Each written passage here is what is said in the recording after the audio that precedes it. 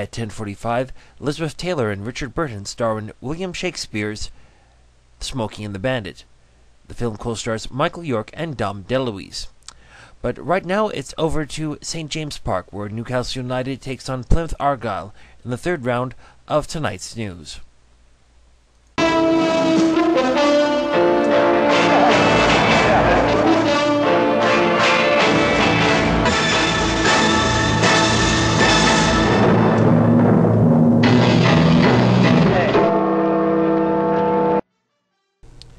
Bigfoot sighted on a rugby pitch. World's largest blanket costs $750,000. These shoes cost $750 million.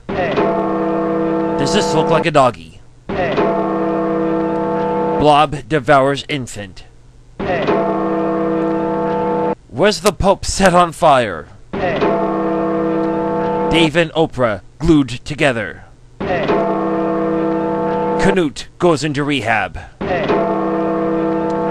Problems at the Iraqi Grand Prix. Karl Rove launches new perfume. And remembering Dame Heloise Oxo. Actually, I don't remember her that well. Now the top story.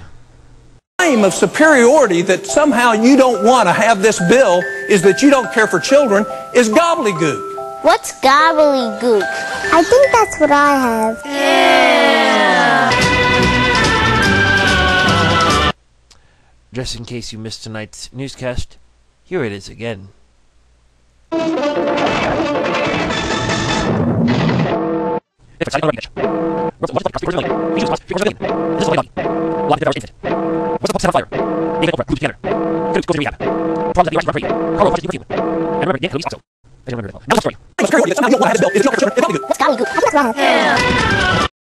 And now tonight's local news.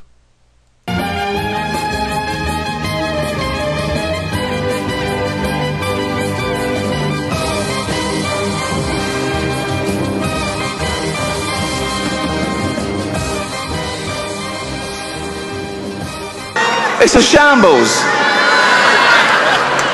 Elton John is here, isn't he? Or there was someone who looked just like him. Not ready, hand to BBC. Oh, I can hand to the BBC. Oh, thank fiddle-dee-dee for that.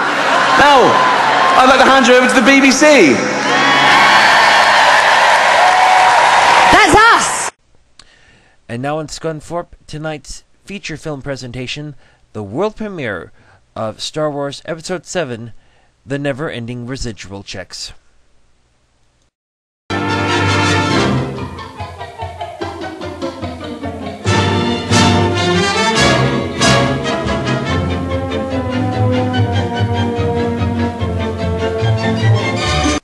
Unfortunately, we'll be unable to show you the movie tonight as it eats into our profits. Good night, everyone.